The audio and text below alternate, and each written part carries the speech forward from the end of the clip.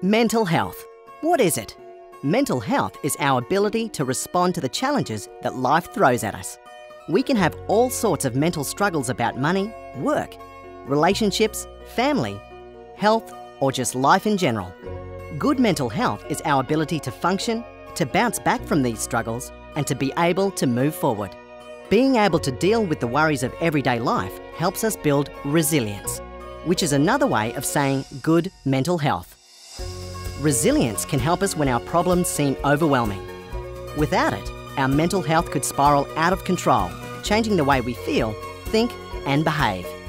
It could mean being worried or afraid all of the time, feeling numb or like nothing matters, or losing touch with what is real. When this happens, it can take some time to get back on track.